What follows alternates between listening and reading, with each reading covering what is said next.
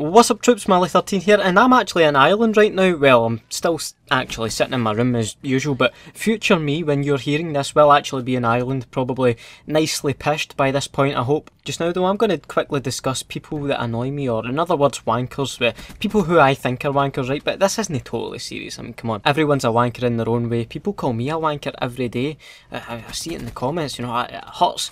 But it's just about knowing and accepting your own wankerish ways. Do you know what I mean though? Ever just met someone and as they're speaking you're just thinking, you're a fucking wank? Ever been in one of the hipster bar hellhole type places? Those places are full to the fucking brim with wankers. Everyone just trying their best to be different from everyone else. You can't drink beer out of a normal glass, no, you have to drink it out of a jam jar, a fucking plant pot, or a fucking IV bag. What about those people who stop listening to bands or certain music as soon as it gets popular? Now, they are wankers. Oh, I used to listen to them when they were underground, but now they're so mainstream like. Or how about those people who just have to one up everything you've ever done in your life? Maybe you're just telling them a generic story, right? Like, I've booked up a wee holiday to Tenerife next month, and then they'll come in like, yeah, well, I'm taking a cycle through Asia, starting in Thailand, and then I'm going to work my way around to North Korea. It should be pretty good. I met a guy in South Africa last year who said it was really nice. Fuck up. Aye, I twisted my ankle playing football last week. Oh yeah, I hear you, I broke my leg rock climbing last year in South Africa. It was such a bummer. People who walk into rooms and leave the door open, I'm quite guilty of that, right? That's quite a wanky thing to do. As your ma would say, were you born in a bloody park? People who eat loudly, now out of anything else, these are the wanks supreme.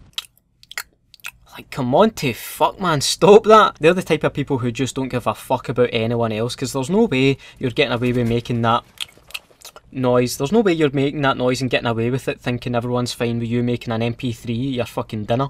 This is a really specific one, right? But when you give someone a shot of your phone to phone someone, obviously, or look at a picture and they start swiping through shit on your phone, like, hold the fucking phone, mate. Well, no, actually. Give me my fucking phone back. This wasn't an open invitation for you to fire through my pictures and texts. Speaking of phones, actually, what about those people who have to film everything at a music festival or an event? Like, I'm not talking about a couple pictures or videos here and there for your Snap story, but the entire fucking concert. Honestly, I guarantee they'll look at that video once in their life and go, that was pretty cool, and then never watch it again. And on top of that, if you're ever behind one of these wankers, they block your entire view of the gig. You have to end up watching it through a tiny wee screen. Just trying to think who else are wankers.